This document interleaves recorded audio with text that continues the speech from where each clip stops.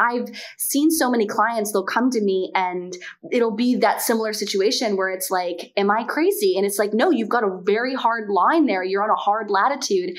Then they eventually get that courage and go somewhere else. And it's like, why didn't I leave sooner? Everything's flowing more. Why did it take me so long to leave that area? I'm telling you, when people leave, it's like the energy just shifts, the life shifts.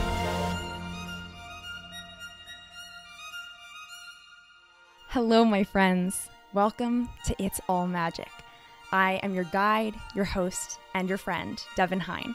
And here we'll be discussing how to make your life truly feel like magic.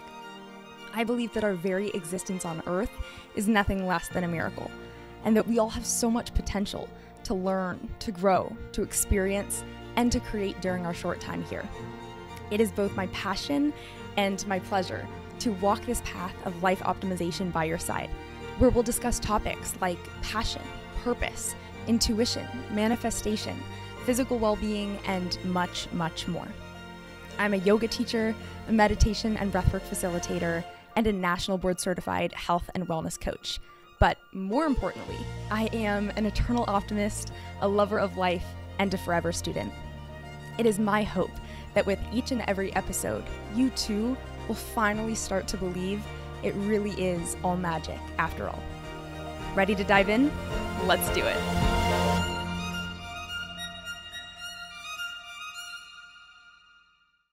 Hello, my friends, and welcome back.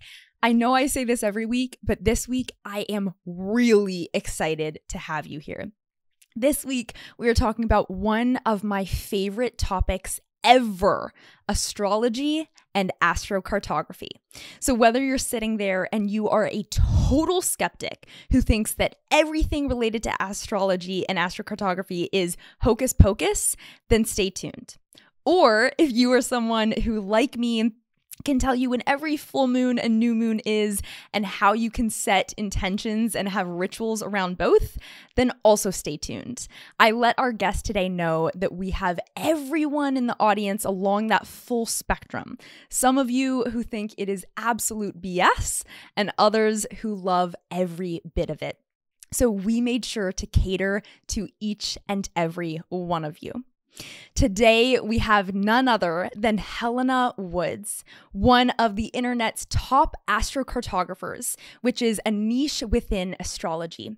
She has written a book called Slow Living, where she talks about some of the secrets and tips to cultivating a more pleasurable, presence-filled, slow, and simple life. She hosts her own courses online about astrology and astrocartography. She has 2 different YouTube channels, between which she has over 83,000 subscribers. One of them is her own personal creative YouTube channel called Helena Woods, and the other is her educational astrology channel called Astrocartography with Helena. Both of them are incredible. I have binge watched so many of her videos, and she is always entertaining, relatable, and with the astrocartography videos, she's so great at educating as well. I truly cannot wait to share this conversation with you. Cal and I actually had the amazing honor of getting a reading from her back in December of 2023. And we got an astrocartography reading with her so that she could help us decide where we want to travel, where we want to move abroad when we leave California. We were completely overwhelmed by making such a big decision. There were too many countries in the globe to choose from, and so we decided to get a little guidance from the stars. And we chose Helena out of a whole lot of astrocartographers online, and she did not disappoint. So truly stay tuned. We will be teaching you the basics of astrology if you're a newbie. We will be sharing some of our ways of combating skepticism when you skeptics out there come and say, oh, I don't feel like a Gemini, or what about horoscopes that are so general that anyone can relate? Don't worry, we will share how we respond to those. So before we dive into the conversation, which was so much fun, I of course want to offer us the opportunity to take a few deep breaths. The breathing pattern we'll do today is actually called cyclic sighing. And in a 2023 study, cyclic sighing actually came out on top when compared to mindfulness meditation, box breathing, and cyclic hyperventilation in terms of how much it calmed the nervous system and lowered the respiratory rate. So this is a big deal. If you want a quick and efficient way to calm your nervous system and feel a little better, you might want to try cyclic sighing. So cyclic sighing is where you take 2 inhales through the nose. First, you're going to inhale almost halfway, filling up your belly. And then you're going to take a second inhale, filling up your chest. And then you're going to sigh it out. You can either breathe it out of your nose or your mouth. I like to do my mouth, so that's what we'll do today. So if you would like to close your eyes, I want to invite you to do so now. And if you don't have the opportunity to close your eyes, as I always say, you will still get the benefits of the breathing pattern. Okay, let's just take one full breath together before we begin. So breathing in through the nose, filling up all the way. Open mouth, let it go. Okay, here's our double inhale. Inhale once, and again. Sigh. Let's do 4 more.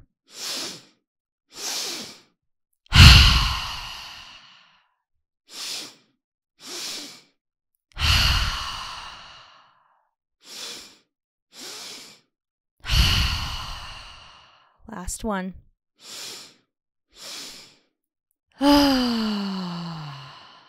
Beautiful. Coming back to a normal breath and fluttering open the eyelids. Oh, feeling so good. I'm feeling ready and I'm excited to share this conversation with you. Okay, buckle up for the ride, my friends. I know you will need it. And enjoy. I'll see you on the other side.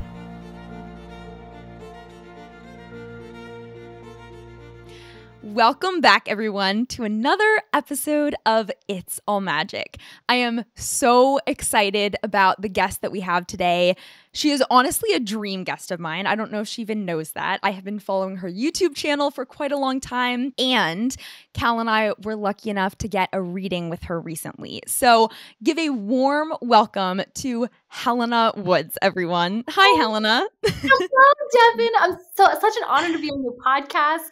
I love all of your energy, your magical self, your enthusiasm, and I just feel such a kindred spirit connection in you. So I'm so honored to be on your show.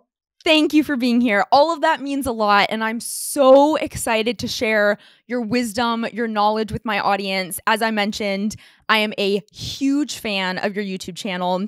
You share such educational and entertaining stuff, which is usually hard to come by. You usually get one without the other. So I really appreciate the creativity, the education, everything in between. And thank you for being here. Yeah, I know. Astrocartography is like my favorite thing in the world, and being able to bring the creativity to it as well, it makes it more fun and more enjoyable to consume. Absolutely. So before I even let you introduce yourself and share all of the magical things you do in this world, I want to start with the question that I ask all of my guests. So for you, Helena, what makes life feel like magic? The simple joys, honestly, like the simple, ordinary little things, especially the natural world. For me, I feel so in connection with magic and wonder and awe and that sense of appreciation, that ability to marvel when observing nature, whether it's a sunset or flowers, plant life, being able to connect with natural elements, the ocean, the seasons, how, life and time shows us change, literally. Just connecting with those natural elements of life makes me feel so in connection with life and thus more appreciative and more magical. Yeah, I love that answer. I also feel like when we're connected to nature and we're fully immersed in the natural world, we remember how small and insignificant we are in a good way. Yeah, Like it puts everything into perspective again. Yeah. And I find that when I'm out in nature, I just feel so much more connected to my inner voice, my intuition. Yeah. I feel connected to something invisible, Yes. it's fantastic. And when I'm in cities or just when I'm more busy, when I've got more going on, it's that sense of being able to slow down, smell the roses and connect with the simple joys. It's harder to. Yeah. So being in nature slows everything down and like it allows me to open up more to that magic. I completely agree. Fabulous answer. Not that I'm rating these answers, but that was a 10 out of 10. Okay, so let's kick it off with something I was going to say easy. It's not always the easiest question, but I want you to introduce yourself for the people. Share a little bit about who you are, what you do. Don't worry, we'll share the whole story throughout the episode, but this can be kind of the elevator pitch, if you will. Yeah. Well, I'm Helena. I'm 29. I'm from San Diego, California, where I was born and raised. Grew up in theater. Grew up loving, being a thespian in the performing arts. I moved to New York when I was 18. I dreamed of getting out of my hometown and being in a city full of culture and the arts. And I was a very ambitious kid. I moved to New York City and I lived there for 5 years. And I am a creative at heart. I'm a free spirit. I love authenticity and realness and just that sense of being connected to something true and spirited and maybe a bit unconventional as well. And I moved to France, 6 years ago now. And I'm just kind of living the life 1 year, 1 day at a time. I lead my life from an open heart. And that ability to like romanticize life and just go for things and follow those intuitive nudges, those little pings. And I'm just following the breadcrumbs. And that's what's led me to my life of living around the world, traveling around the world, starting my business, starting my creative YouTube channel, and then finding Astrocartography and launching that. And all while I'm married to my best friend, the love of my life. We've been together almost 10 years now. And I feel like I'm really living in connection with self and authenticity. And yeah, it's just magical. It's beautiful.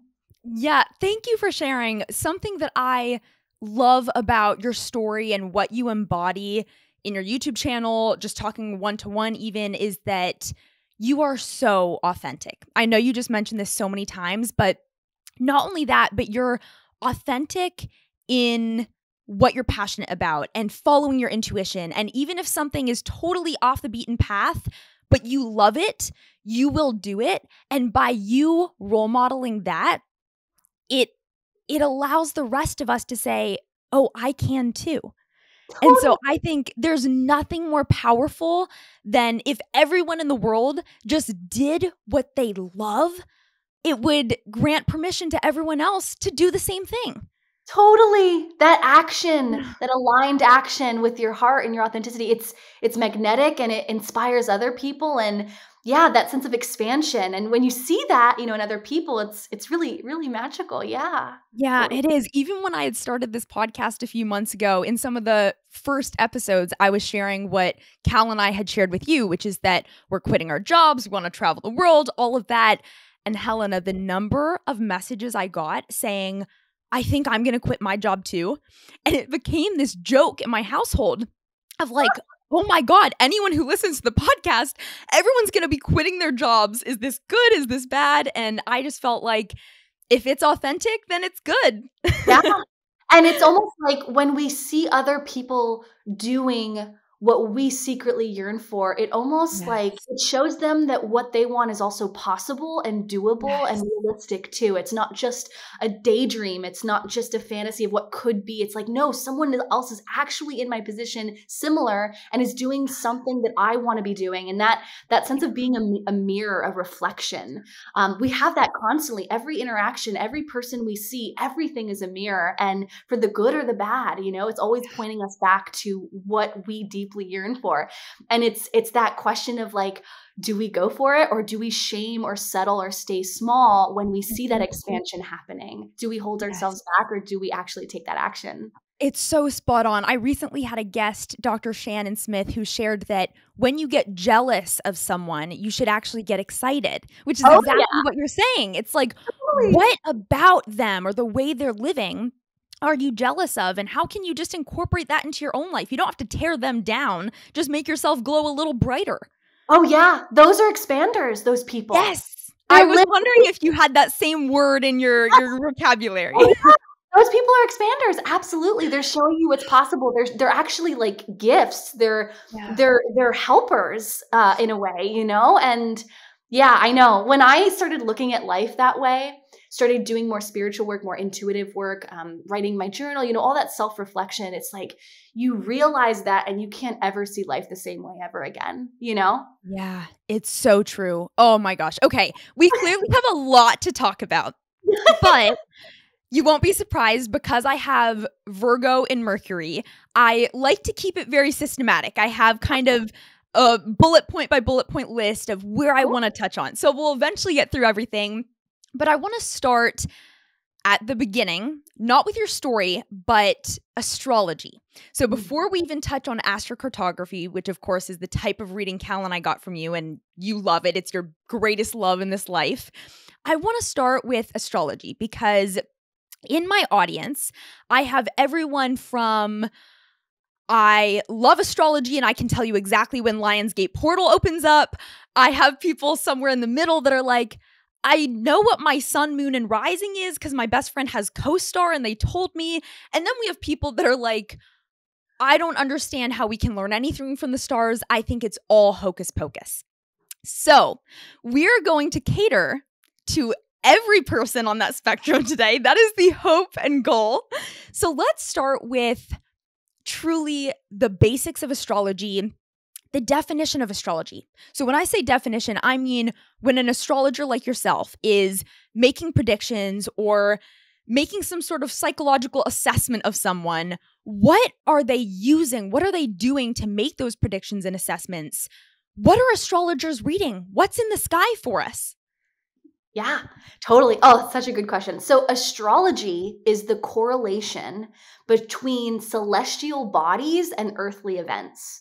So it's like it's a mirror or reflection of what is happening out there and how is that telling us or reflecting back to us that which is happening on Earth. And astrology is really just pattern synthesis. We're measuring and studying cycles, and cycles repeat themselves. So, for example, each planet has an archetype of what it represents. You know, like Pluto rules control, government, transformation, shedding, purging, starting over. Uranus, for example, the planet that rules technology, innovation, science, right? Breakthroughs. When we have certain planets making configurations or when they're aspecting one another or moving in a certain way together or apart, when they're making those relationships, they are signaling what is happening on Earth. And this is looking at mundane astrology, which is predicting world events, you know, everything from the beginning of time. And astrology has been around since like the 1st century BC. It's an ancient practice. Mesopotamians used it, the Egyptians, the Greeks. And I personally practice Hellenistic astrology, which is like traditional ancient astrology. But we can see that people have been tracking cycles and patterns with the cosmos versus what's here on Earth for so long. And we can use this in our own life too, on a personal level. We can track history and events in life, in the news. And it's just an amazing tool. And I think that's the thing to kind of think about astrology. Astrology is never making something happen. It's never causing you to feel a certain way, or because Mercury's in retrograde, you're feeling like you're forgetful or you're making mistakes, but rather those planetary archetypes, those configurations, they're just reflecting that which is already happening. It's already is. It's kind of like thinking that they're messengers, you know, they're communicators and they're sharing a message to us here on Earth. And so I love to use the clock on the wall analogy of like the clock is not making it 2 p.m., but it's signaling that it is 2 right now. And that's how I think of astrology. It's really, we're just studying patterns and cycles and trends. I love that answer. Thank you. I've never heard it said like that. I dove right in as soon as I started learning about astrology. So I like going back to the basics and hearing that. And something it made me think of, quite honestly, I was listening to this mental health podcast the other day, and she was saying that from the time she was young, she had struggled with feelings of, you know, anxiety, panic, depression. And yet it wasn't until she had the verbiage, the words to explain how she was feeling, that it actually helped her learn, well, what are the signs of panic in my body? And then how can I combat that so I don't panic? And so I think what mental health and astrology have in common is that the skeptics, if you will say, oh, well, because you told that person they're anxious. Or because you told that person they're a Virgo who's going to love organization and bullet point systems, they feel that way. And I really don't think that's the case. Yeah. I think it just gives us the verbiage, the lens through which we can understand the experience that we're already experiencing. Totally. And that's, looking at those planetary like symbols and what they mean, it's all the language. And until you read the language and learn what it all means, it's all gonna be confusing, and that's being able to read the language, but then also noticing cycles. Like, why does every time the sun enters Pisces, right? Every time it's Pisces season in March and my Saturn's in Pisces, why am I always feeling so low every March? Why is it for years and years? This is a consistent pattern. And then you see, oh, I got Saturn literally in Pisces. The sun is hitting that Saturn, which represents feeling a little bit more, inward, a bit more serious, a bit more stoic. And so it's as simple as tracking those patterns and also knowing the language. Yeah, so well said. Thank you. So you've mentioned Uranus, you've mentioned Pisces, you've started getting into some of the lingo, which is where I want to go next. So for people that know a little bit about astrology, so maybe that person I mentioned in the beginning who their best friend has co-star and said, oh, your sun is this, your moon is this, your rising sign is this. Those are kind of the big three you hear about all the time. Can you break those three down and explain the differences and kind of how they relate, how those three make up a human being? Yeah. The most important part of a chart is your ascendant or your rising sign, because the ascendant or the rising is you. It literally represents your physical body, your identity, your sense of self, and how you see the world. Literally your lens and perception, how you approach life. The next thing we would look at is the sun. And the sun is, a lot of people think that they're their sun sign, but the sun is actually your willpower. It's your goals, your aspirations, what you're going for in life, where you're shining in life as well. It shows kind of that compass toward like what area of life are you really focused on exploring in terms of goals and your will. It's also your vitality. And then we have the moon, which is what you seek nourishment in. So the moon shows us, specific things like self-care and nourishment, our emotions, our needs, our desires. What do we need deep down? I often like to use the metaphor of a house. You've got your front door and your garden. That's kind of like your rising sign. You are the house. You are that front door. You're that sense of like the foundation of you. But you enter that front door, and also people see that rising sign first as well, because the rising sign is your physical body and what you look like, as well as the energy that people see when they meet you. So the rising sign is so big, but then you open that front door and you've got some friends in there in the living room having a party. The living room is like the area where people start to recognize, as they get to know you, they start to feel and see that sun sign, your energy, your vitality. Then very few people go to the bedroom, right? Or see like the office in the back of the house. That's like your moon sign. It's the private part of you that maybe not a lot of people see unless you have the moon in like, this is going a little bit more advanced, but like the 10th house of career, of public visibility. Unless you've got like the moon in the 10th, no one's really going to see that moon. So I kind of like to use that analogy for people to like first understand those three parts, but the main biggest one is the ascendant, because that's you. Yes. Thank you for saying that, because, growing up, so many of us, for anyone listening out there, and I've already lost you, don't worry, we're trying to bring you along. But I was going to say, when you're at a dinner party and someone says, what are you? What's your sign? Of course, that's your sun sign. And so most of us grow up thinking, oh, I'm a Leo, I'm a Scorpio, I'm a Gemini, whatever. And that's kind of all you see to your psychological assessment. But when I started learning about my rising and my moon, I'm sure you've had these moments, Helena, but I would sit there reading an astrology book, almost crying to myself. Like, they see me. And by they, I guess I mean the stars. Like they get me. Yeah. And I have found such self-love and affirmation and clarity and guidance by learning more about my chart, even starting with those three. Granted, there's a lot more to it. We will touch on a little bit more in a second, but those three, just to share for anyone listening out there, especially if you know a little bit about who I am and what I'm into, I think sharing my three really helps give clarity. You can help me interpret. I'll share what I know, but I'd love your view as well. Yeah. So my sun sign is Leo, the charismatic creative performer. Just like you, Helena, I grew up dancing, singing, acting. I love to perform. I was singing and dancing from the time I was like a tiny little wee girl. And then my rising sign, so as you mentioned, your physical body, the way people see you, the first impression, is Gemini.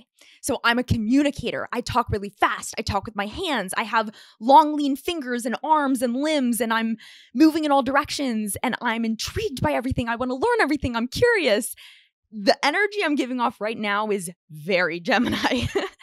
And then my moon, which I learned about most recently, and this one has been almost what I feel like I'm growing into. So I would love your help with your interpretation here, is Aquarius. And so I've always been one of those people that would see this idealistic future that no one else believes yet. And it's like, I know it's there. Like society is doing this wrong. We've forgotten about these values.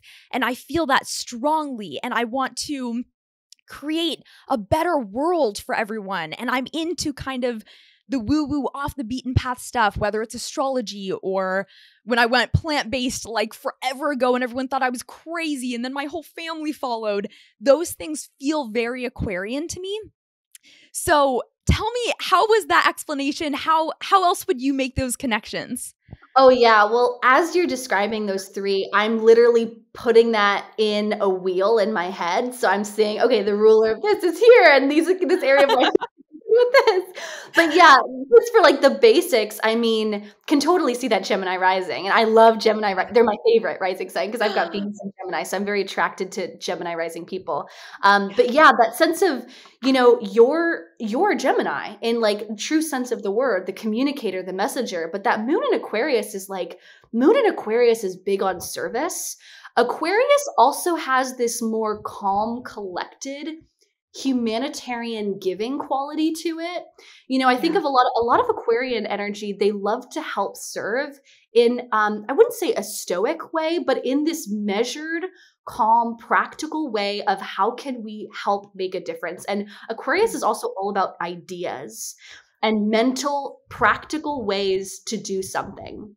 Yeah. And Aquarius is also ahead of the time. It is, it is innovation. It's new things that are different, but it also is ruled by Saturn. Aquarius is ruled by Saturn. So there is that practical, grounded, let's build a foundation of something. And so the moon represents, what do you need nourishment? How do you get nourishment? How do you feel like you really take care of yourself? And so I can see with your moon in Aquarius, there is that energy of like, one, needing to express ideas, needing to learn, needing to always be expanding in thoughts and ideas, but also the desire to help people in some way, like that true selfless service of like, I want to help others. It's a huge Aquarian thing, that humanitarian, right?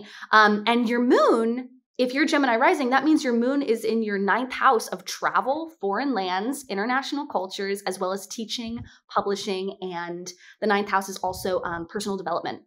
Yes. So you learning, taking classes, always expanding your mind and traveling in some way, traveling being a part of that too. Would you say that with that moon in the 9th, do you feel lit up, expansive, and like when you do those things, you feel so nourished? Oh, Helena, you have no idea. That's exactly what I mean when I said I learned about my Aquarian moon and I suddenly felt like that was the missing piece. So not only that, but I have a stellium in Aquarius. So for those listening, that means you have 3 or more, right? In the same sign or house. So I have Yeah. a stellium in Aquarius and a stellium in house 9 that you just mentioned. So from the time I was little, I've always loved, practicing teaching and writing. When I was maybe 5 or 6 years old, I remember going with my sister and my grandmother to the dollar store. And my sister, who is a total tomboy, instantly ran over to those junky little trucks. So that's what she got. And I got myself a journal. And so I've always loved writing, speaking, those kinds of things. But the travel piece, what's so interesting about that, even looking at my childhood, we used to move pretty much every year of my life. My dad would be either promoted or change jobs or whatever. So we moved states every single year of my life until I was 8. And when I was 6, we had actually just moved to San Diego, where you're from.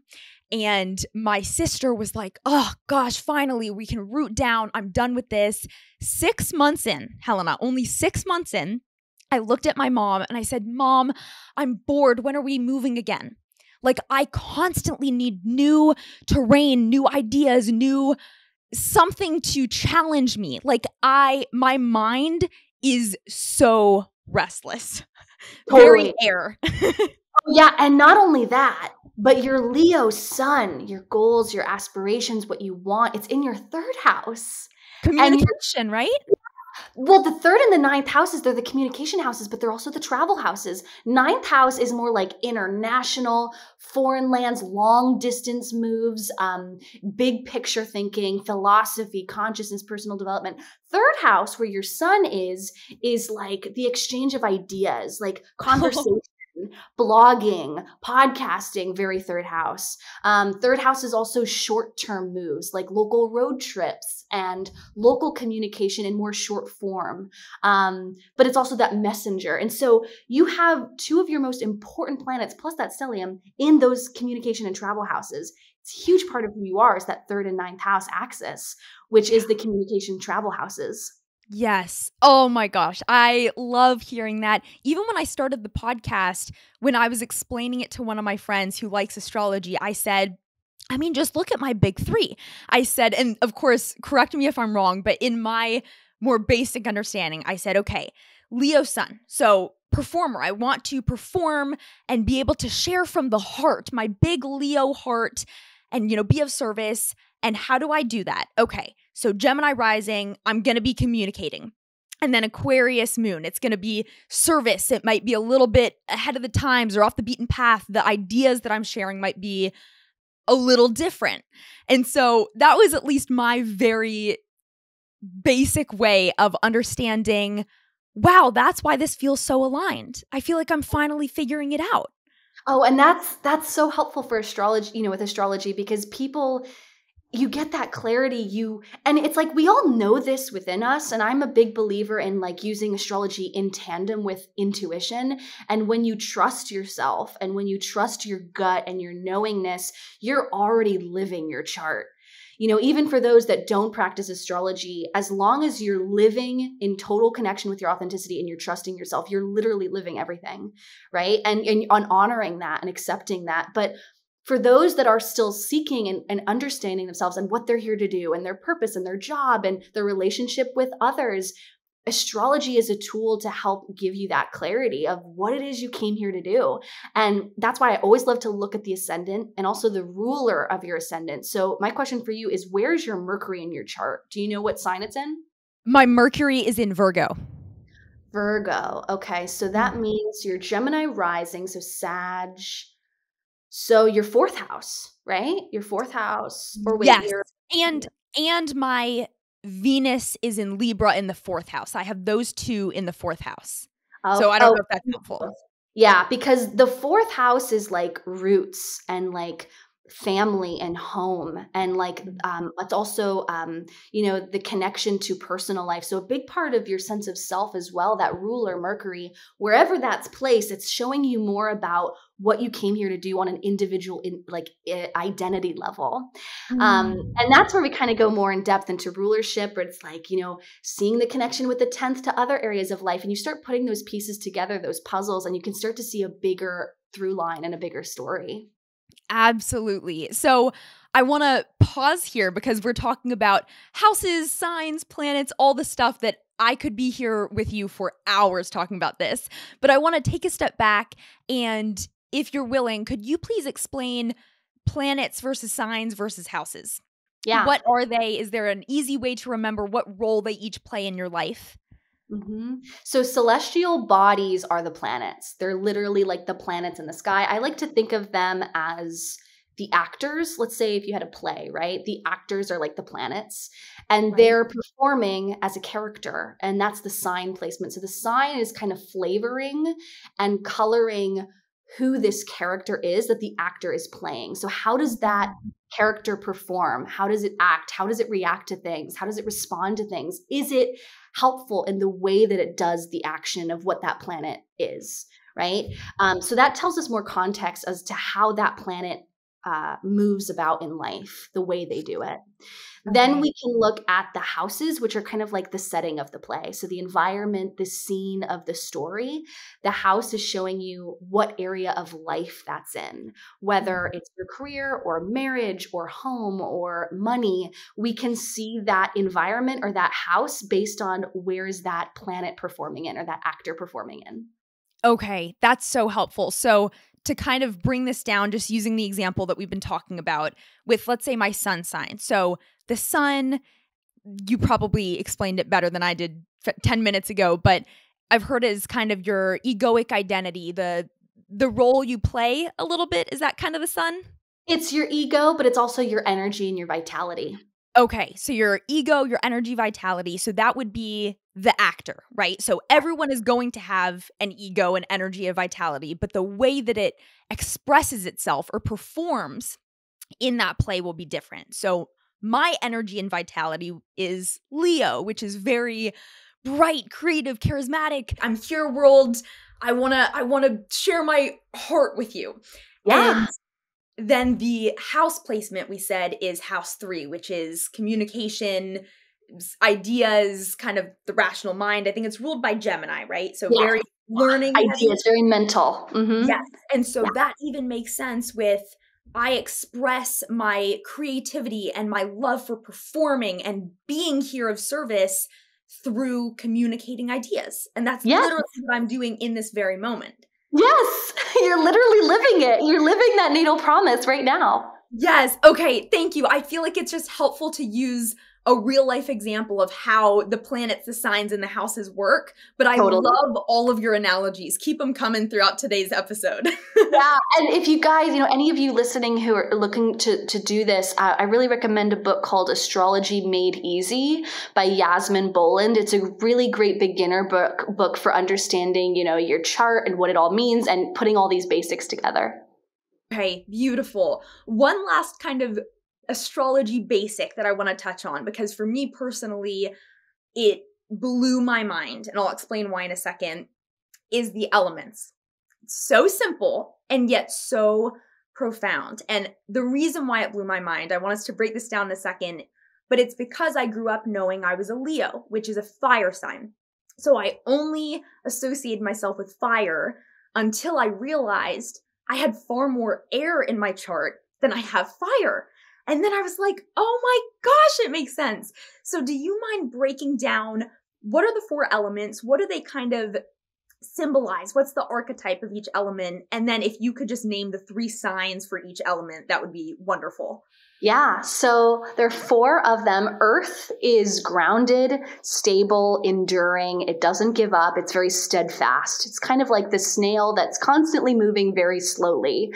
They're kind of like the foundation blocks or builders, that sustainable energy. That's Taurus, Virgo, and Capricorn.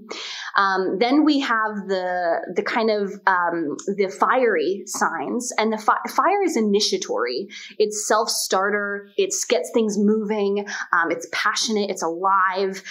It's also that sense of, spiritedness. And so we have Leo, Aries, and Sagittarius. So those are the 3 fire signs. They're like the self-starters and going.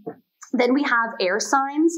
Air signs are all about ideas, changeability, and they're the most flexible.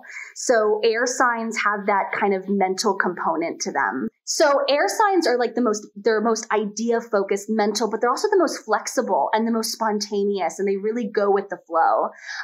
But they're the most thought oriented. And so we have Aquarius, Gemini, and Libra.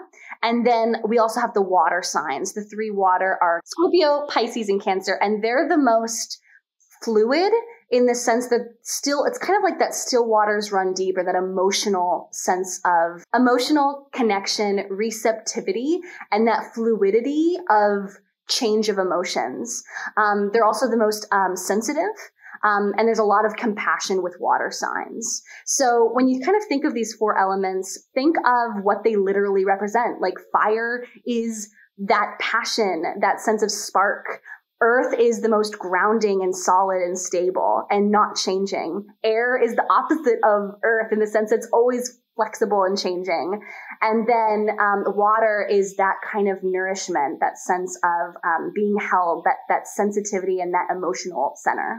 I love that answer because Cal is an air sign, at least his sun sign is Gemini, and he is the most Gemini. And I think that's also one of the things, or one of the reasons why we get along so well. We have that shared air, that restlessness, that curiosity. And he grew up in a family that is all air and earth, mainly. And so when he first spent a full weekend with my family, and here's a little context for my family. My mom's a Sag, my dad's an Aries, my sister's an Aries, and I'm a Leo. We are all 4 fire signs.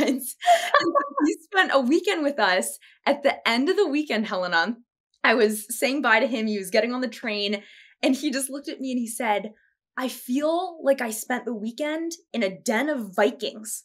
I was like, what?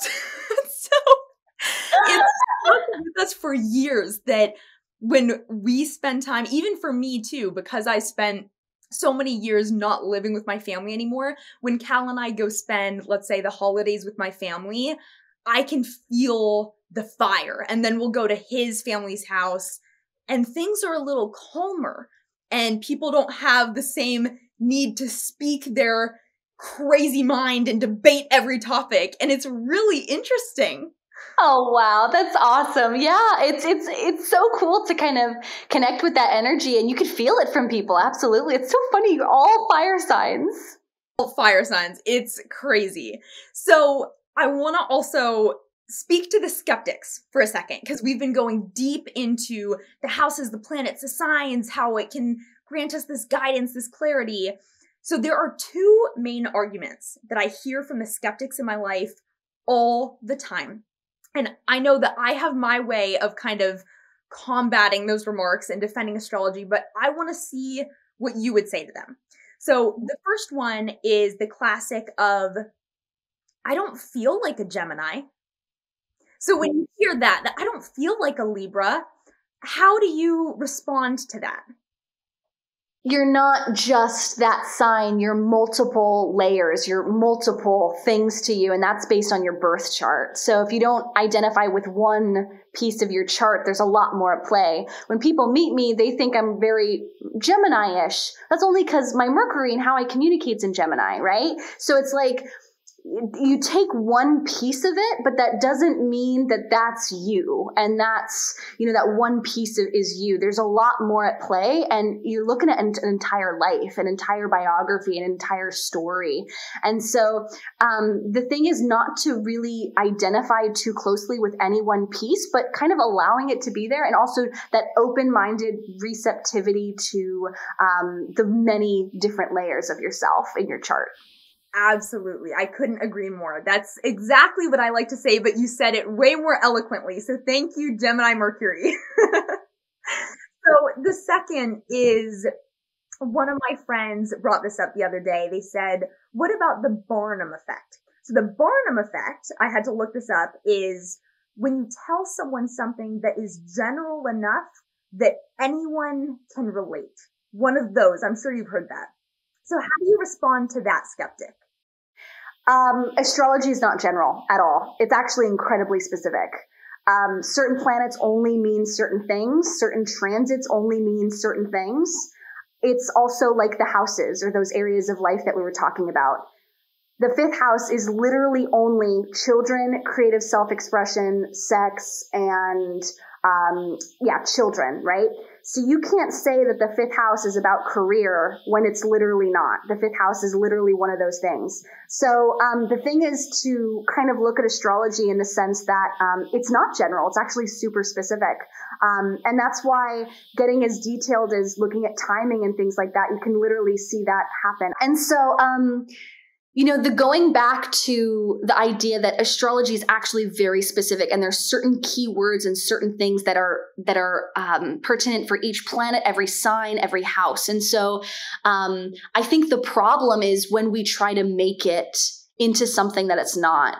And sometimes, I'll have that when I'm doing client readings. Like I'll tell someone the energy is this, and they'll be like, oh, maybe it's this. And I'll tell them, no, it's not, right? Because it's kind of that realistic going back to that groundedness of being that neutral observer. And I think the biggest detriment to astrology, and when you're going into astrology, is being really emotionally attached to something. I think emotion is one of the most difficult things when we're approaching charts and transits in a very emotional way, because we get attached to certain things instead of seeing that stoic, neutral observer perspective that's so critical to being a good astrologer. And so with the Barnum effect, it's like being able to take a step back and looking at that zoomed out perspective, I think is so key. And the difficulty with astrology in this day and age that we're living in, this Neptune and Pisces time, which started in 2011 and it's until 2025. This is the age of astrology, tarot, law of attraction, all those things. Like this is the time of it. Yeah. And the difficult thing with Neptune and Pisces is that sense of pop culture taking over astrology. Just looking at your sun sign, those general horoscope columns on like 17 magazine or wherever, those things can actually be really difficult for the actual science and practice of astrology, which is so systematic and technical, and it's based on degrees and it's based on configurations. And so I always am really cautious of things like Instagram and social media when it comes to astrology, because it gives astrology a bad rap. And, this is a time right now that we're actually in as a collective right now with the Saturn meeting up with that Neptune, of that whole astrology time we're in right now, where there are more skeptics now more than ever with Saturn meeting up. And there is that time of being a bit more skeptical and looking at the groundedness and the reality of it. And I think going back to the basics of it's so specific, look at the degrees, that is so helpful. And reading the text, looking into history, looking into cycles, looking into patterns within world events, and when was the last time that this configuration happened. That I think is one of the best ways to learn. That's a great idea. I hadn't thought about lining up planetary movements with world events. Like, why did that war happen? Is there anything in the stars that might have alluded to that? That's a great idea. And I was also going to say, with this skeptical friend of mine who brought up the Barnum effect, I saw him a few weeks ago. He's actually a good friend of Cal's. And through this conversation, Cal and I were trying to explain a little bit more about astrology to him. Oh, this is our basic understanding of sun, moon, rising. And just for fun, I try not to do this. I'm sure you're like me because it's very stressful. But I said, I bet we could guess your sun, moon, and rising. We knew his sun. And Cal and I decided to kind of co-parent that decision, if you will. So he took the moon and I took the rising. And I thought out loud and I said, okay, when you picked us up from the airport today, you instantly started talking. You are a talker and you're interested in kind of the gossip and the drama, and you can talk really fast. And I said, I'm actually going to guess you're a Gemini rising. And then Cal was able to pinpoint for his moon that he has a lot of emotional needs met by family and kind of the cozy home and all of that. And he started feeling, I think it's Cancer. And we looked it up and we were spot on.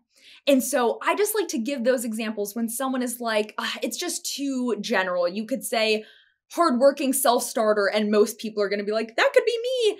Yeah.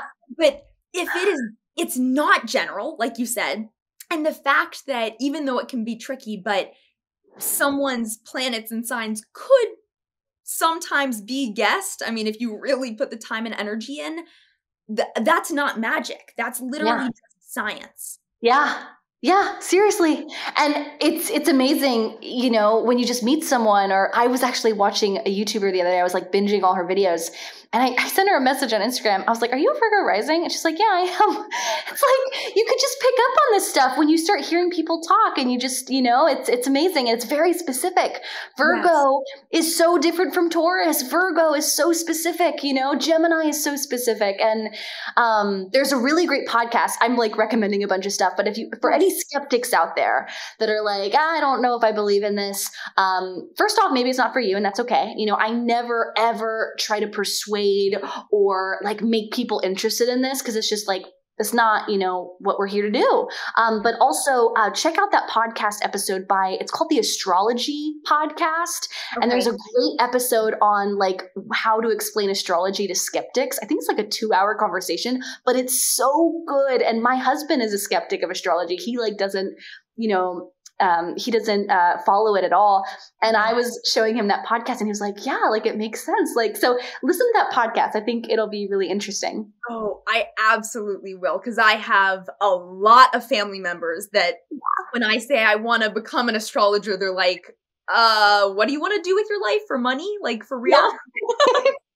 I mean, astrology, I mean, it's a booming business. Like you could do so well as an astrologer. It's a field that you could do very well in, but also it's a field that like, it's really of service. I can't tell you the amount of people that are helped and supported and feel like they have so much clarity and peace of mind and knowingness when they leave a consultation.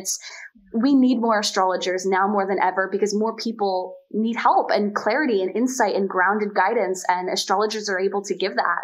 It's an amazing way to be of service. Absolutely. Well, something that is super exciting, I actually signed up the other day for a 4 to 5 month training program that starts next month. So I'll do that. And then once I have done that, I plan on doing your astrocartography course. So I want to kind of tandem those two. Yeah. Oh, and locational astrology, right? Astrocartography, that's its own niche thing in astrology, because there's so many different types of astrology where you can make predictive analysis of things like health astrology, forensic astrology, world events in astrology, right? But I specialize in locational astrology, which that's how we met. That's exactly where I was going next. So obviously talking about astrology helps to kind of set the framework for where we're going, but astrocartography, as I mentioned earlier, is, I know, your greatest love in this life, right next to Alex and travel. And so First, I would love for you to just explain, what is astrocartography and how is it different from just astrology, if you will? Astrocartography is basically the astrology of place and location. So just like we have this natal promise of our birth chart, and we can predict things based on our lives when we see this timing play out, these patterns, we also have energies in the world that are pertinent for us. And certain parts of the world, number one, feel differently. And we can see this just by taking an hour car ride south or going to a new destination. We can see literally how we feel so differently when we visit different places, but also places have stories, and certain locations in the world have something important for you.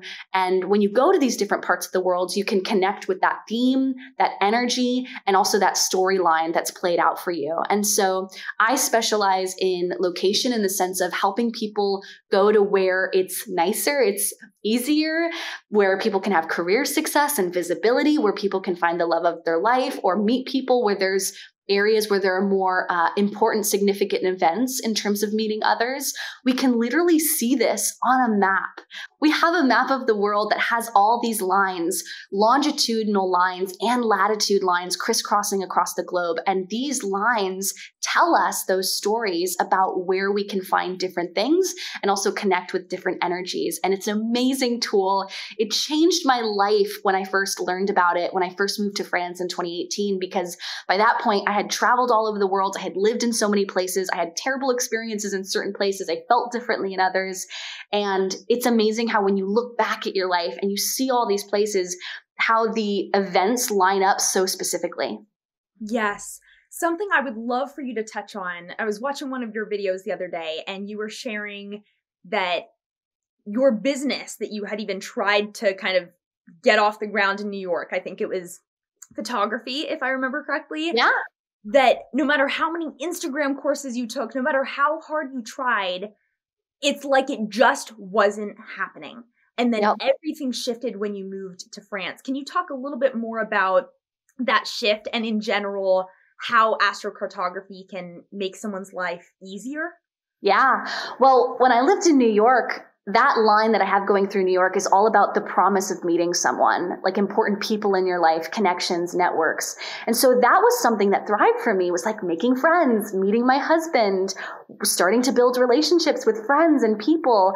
But the thing that was really difficult was my career visibility, not having recognition for the work I was doing, that not being built no matter how much work I put in and how much money I spent, how much time, it never got off the ground. And it was because a lot of the energy in that chart was about the sixth house, which has to deal with more like your day job and the work that you're not visible for, not seen for. And it was actually when I moved to France when all of that shifted. When I moved to France, my entire chart moved. And that's what's called a relocated chart, which shows you your birth chart stays the same, but the thing that shifts are you now get different detail or activations or energies in different areas of life. And so when I moved to France, the good luck symbol hit my MC, which is public visibility and being seen, recognition, work, right?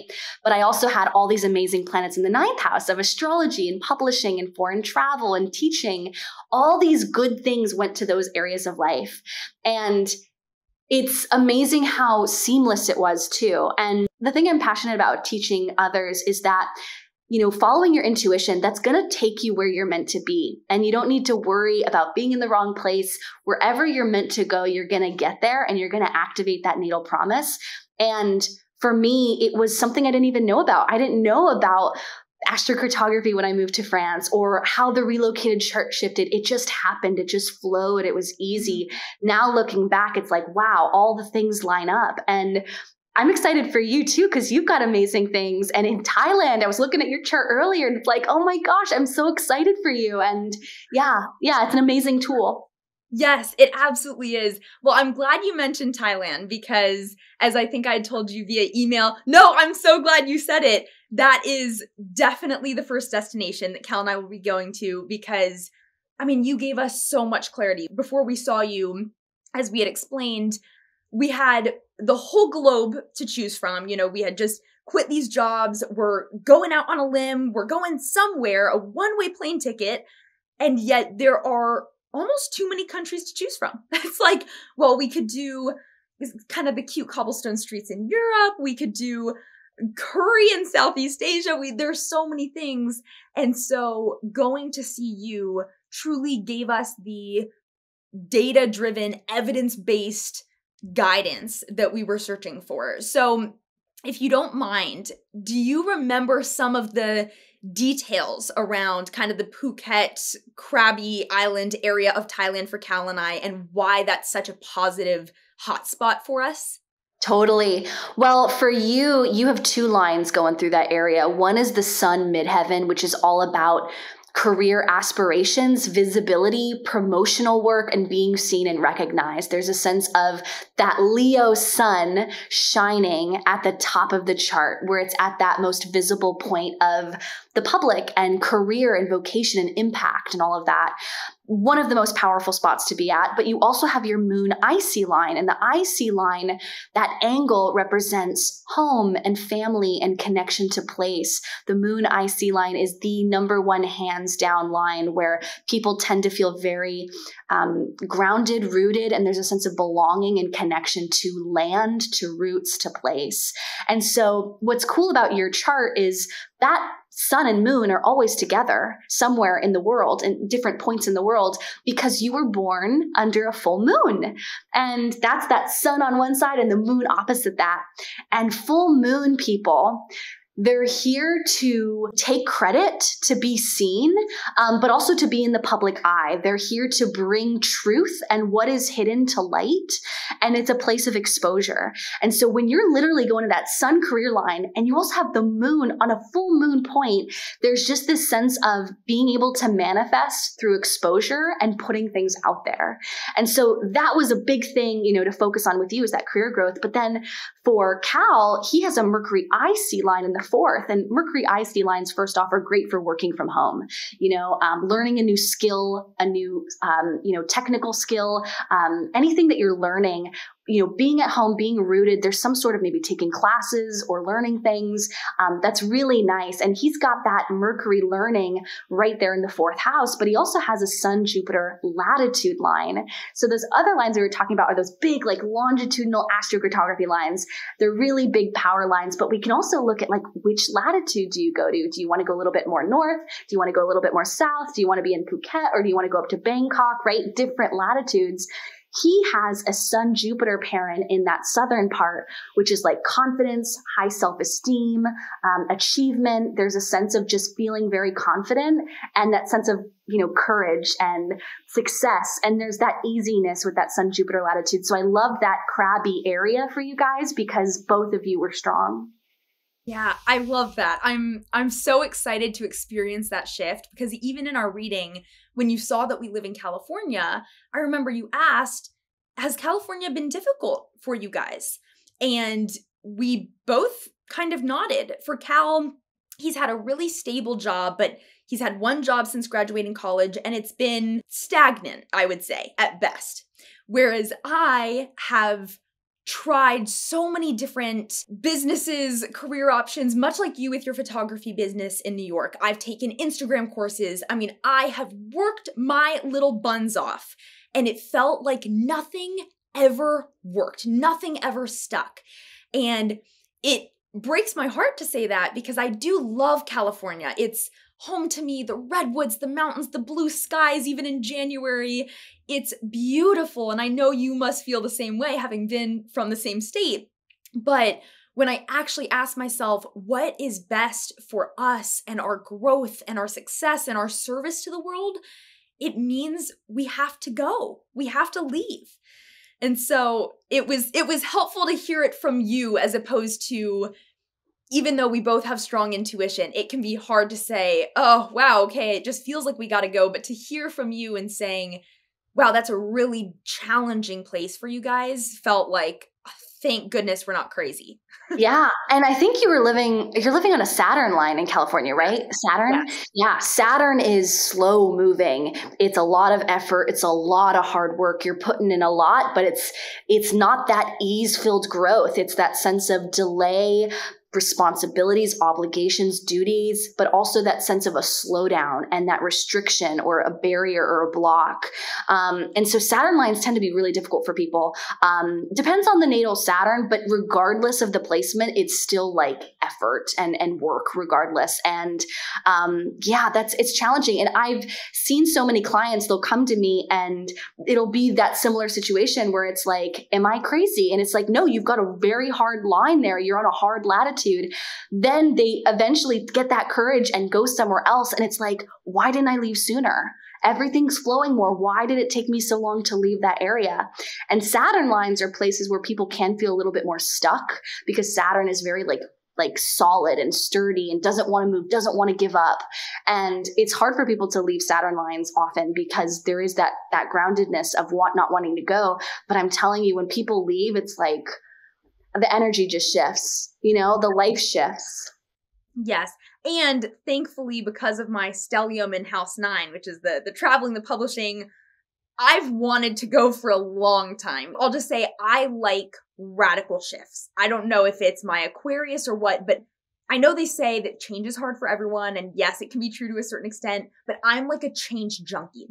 I get really bored, really restless. I need new information, new terrain, new environments. And so when we were getting married, I would just daydream about, oh, what if we got married and then we just moved to Europe And I was doing research on quality of life in different European countries and cost of living. Every year in college, even, I would call my parents and I'd have a new idea of what country I'd want to move to after school. So this truly does feel like a natal promise for me, especially. Luckily, Cal is down for the ride. He's here for it. But it's really me that thought, I need to go, or I'm always gonna want to go. Yeah. Oh, yeah. And I mean, you've just got that so in your chart, especially with that moon in the ninth. It's like you need to travel. You need to explore to take care of yourself. That self-care, that needs and desires is to go long distances, foreign culture. Ninth house is also astrology, the house of astrology. You know, there's that need to like think bigger, big picture ideas. As you were saying that you were talking about like needing to make radical shifts. I was literally thinking, where's your Mars placement? And do you have any connection with Uranus? And that's what I mean when I say like astrology is so specific, like hearing the word radical shift, I'm like, okay, where's Mars? Where's Uranus? You know, and what are the relationship between those planets? So yeah, totally. It's really interesting. Yes, it is. And something I want to touch on, because obviously we're talking about Saturn lines and moon lines and all of that. Are there inherently good lines and bad lines, or does it depend on each person's chart? Like, could someone have a really difficult Jupiter and not want to go to that line?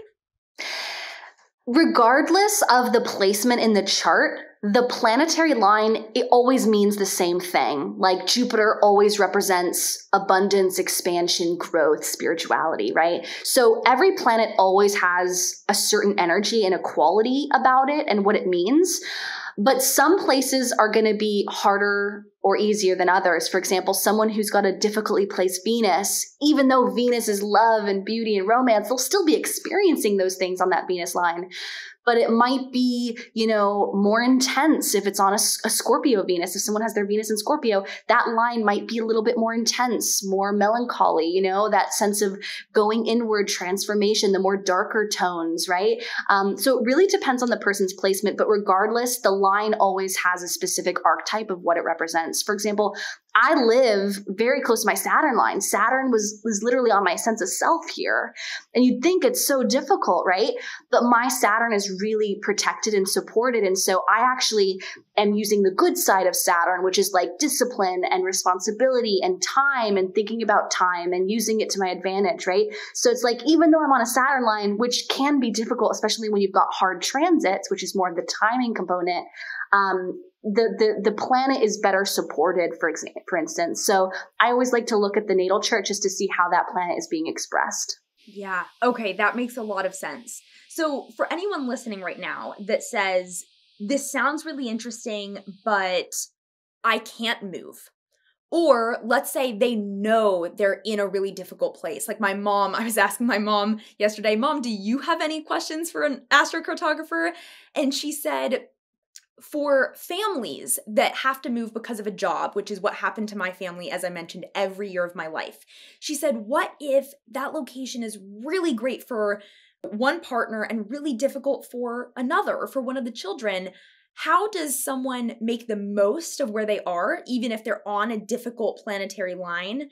And for people that can't travel, are there ways to kind of activate the energy of better lines while they're still there? Yeah, I mean, there's definitely the concept of remote activation, which is regardless of where you're at, by connecting with a certain country, whether it's, you know, watching YouTube videos that are filmed in that country or meeting people from that country and connecting with them, or just having that culture, that influence through music, that way of life in your home, you're connecting with that energy where you've got the amazing line in the world. But in terms of families, I find that you're going to be where you're meant to be, regardless of, you know, the astrocartography.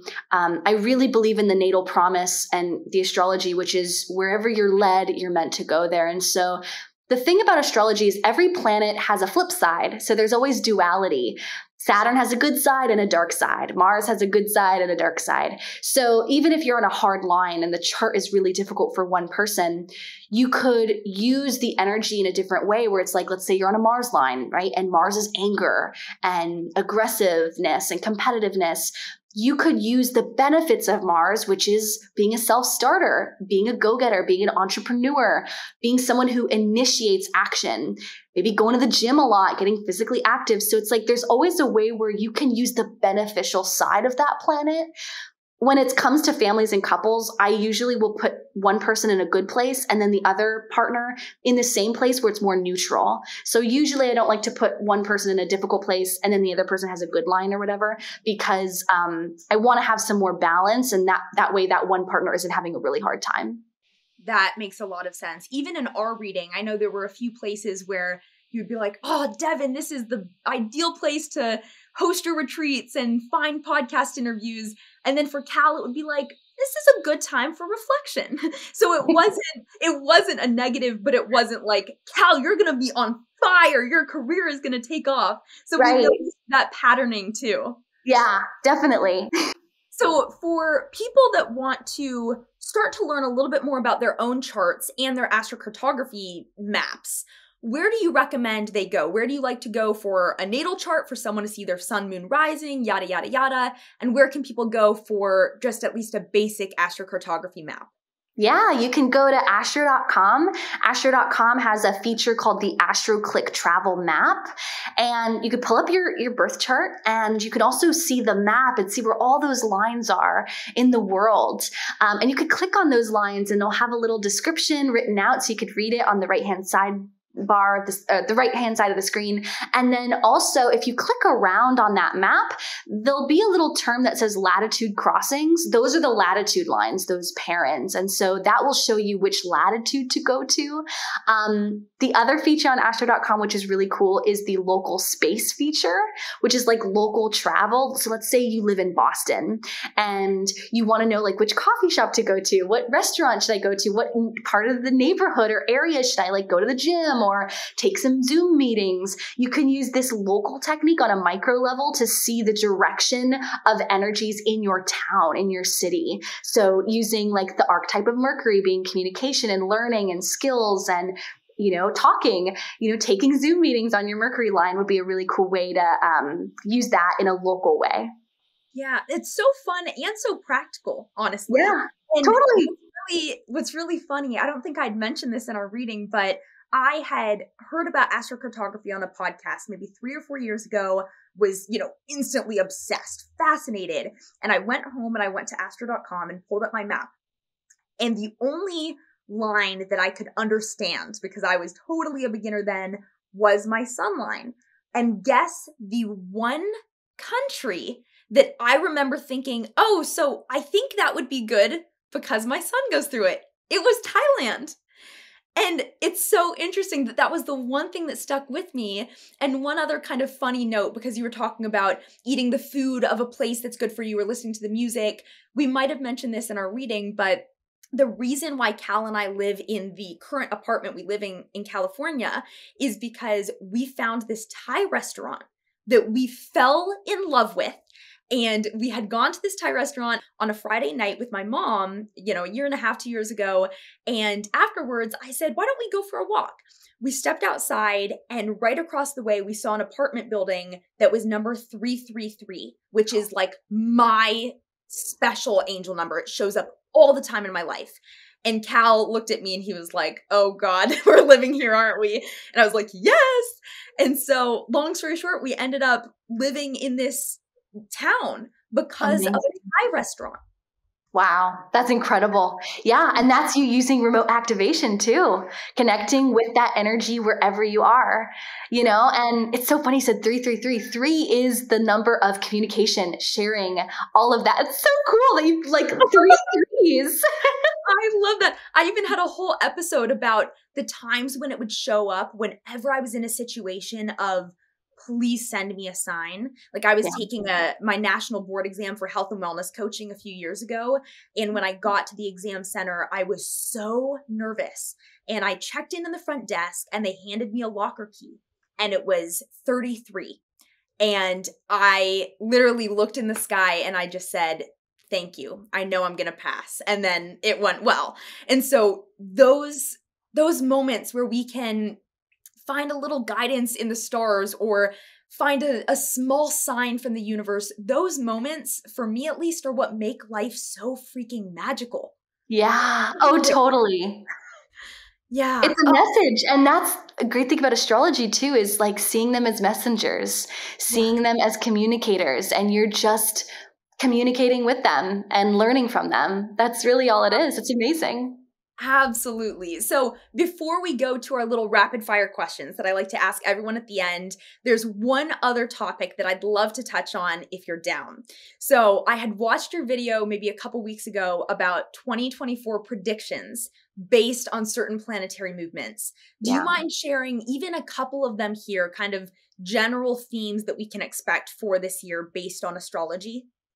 Yeah, well, one of the coolest things is in April 20th timeframe this year, we're going to have a Jupiter-Uranus conjunction, which is quite rare. It's a very special alignment. We can trace this throughout history. A lot of innovation happens during these times, artistic and creative expression that's really groundbreaking, but also that sense of scientific breakthroughs. For all of us, we're going to be experiencing it on a personal level,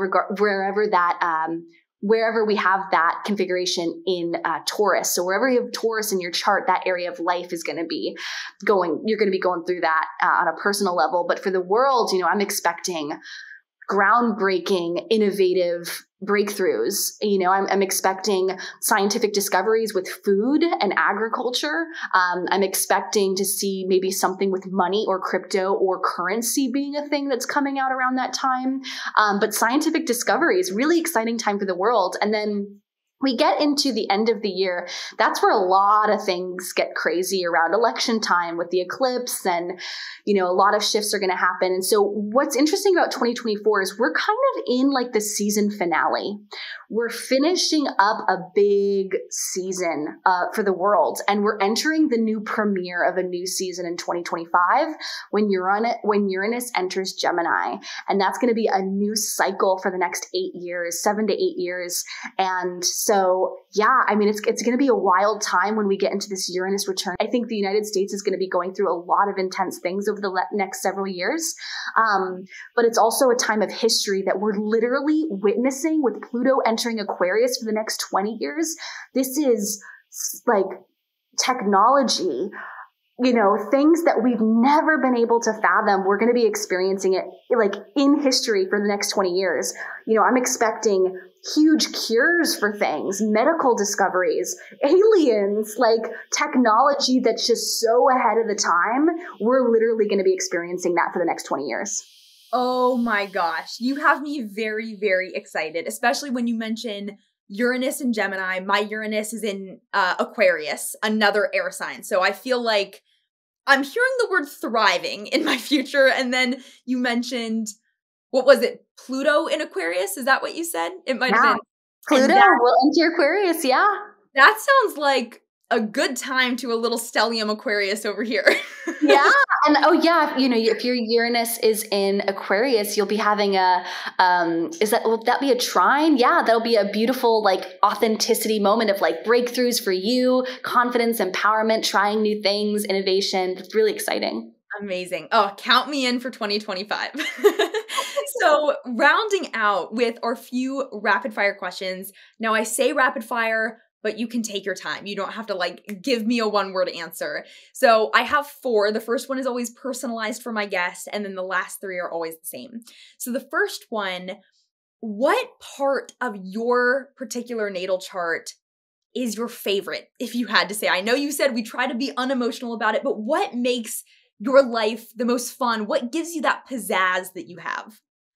The Jupiter on my ascendant, just seeing life through optimism, bigger, larger than life person, someone that is really resilient and can bounce back from setbacks very quickly.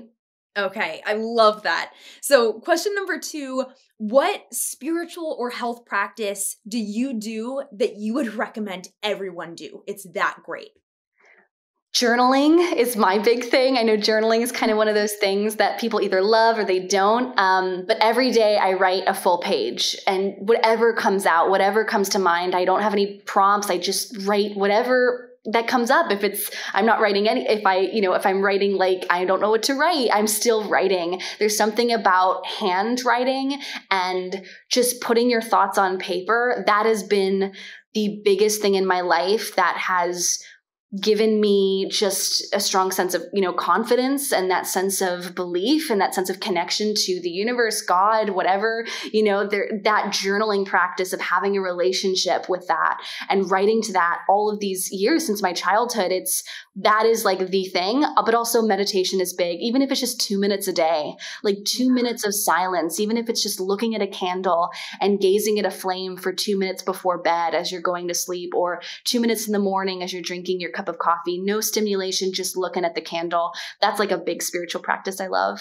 Yeah, great reminders. And thank you for saying that you don't have to say anything profound in your journal, and you can also spend 2 minutes staring at a candle. Those both count. Thank you for that reminder. I think we all needed to hear that. Yeah, absolutely. Yeah. Okay. So question number 3 is, what does the world need most right now for global healing and up-leveling? Yeah.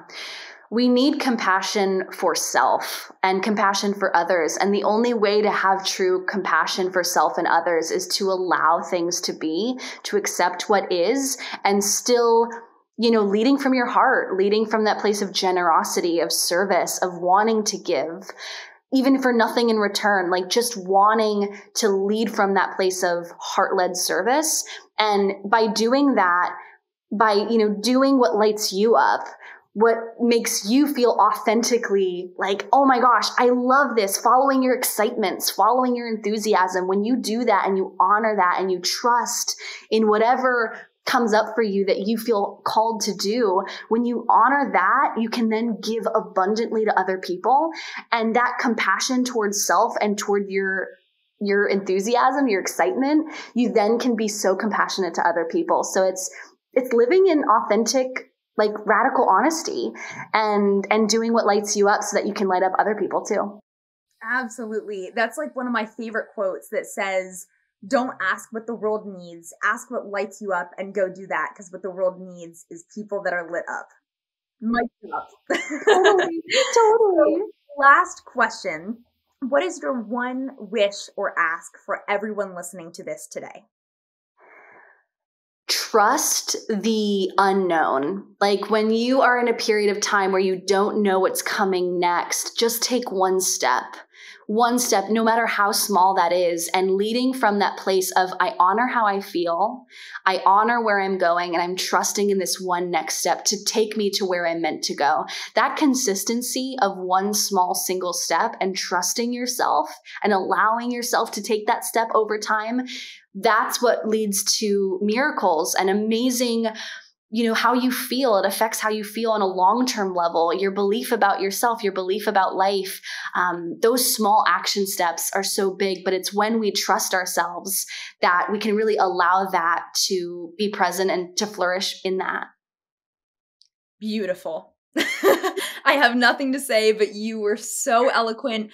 Thank you for being here today. I know I personally got so much out of this conversation. I think people listening, if they even came in with 0% astrology knowledge, they will know about their moon, sun, rising, the elements. So thank you for sharing your heart, soul, and wisdom online and here today. So thank you. Thank you so much for having me. It's been wonderful. Of course. So if anyone wants to work with you, where can they find you? Yeah, so you can find me over on my website, helenawoods.com. I have a YouTube channel. I have 2 YouTube channels. One's like my more personal creative, and then my astrocartography channel, where I'm about to actually travel the world solo and vlogging my adventures, going to my different astrocartography lines with those transits. So when I see a cool transit happening in a certain part of the world, going to experience that and document it on YouTube. So Astrocartography with Helena is my YouTube channel. I'm on Instagram, Ms. Helena Woods. And then if you wanted to learn more, I have some courses, blog posts, and a free guide to get you started learning astrocartography on my website. Beautiful, beautiful. Well, thank you again. I really appreciate it from the bottom of my heart and the bottom of the hearts of all of my audience members. And for everyone listening out there, we will see you next week. Hey friends, I hope you enjoyed that conversation as much as I did. Whether you came in as a skeptic, someone who is interested but didn't really know much about how astrology works, or as someone who knows a little bit about all of the planets, signs, houses, aspects, elements, and more, I hope that you learned at least one thing and that you feel a little bit more self-love, gratitude, and affirmation in exactly who you are, knowing that you are who you are for a reason. If you enjoyed today's episode, please rate and review the podcast on the Apple Podcast app, Spotify, anywhere you find your podcasts, and even more importantly, share this with a friend or family member. If there's a friend or family member out there who is a little curious about astrology, or perhaps you are and they are a total skeptic, please send this their way and let me know what the feedback is. I will sign off for this week, my friends, but I already cannot wait to see you again next week. All right, bye for now.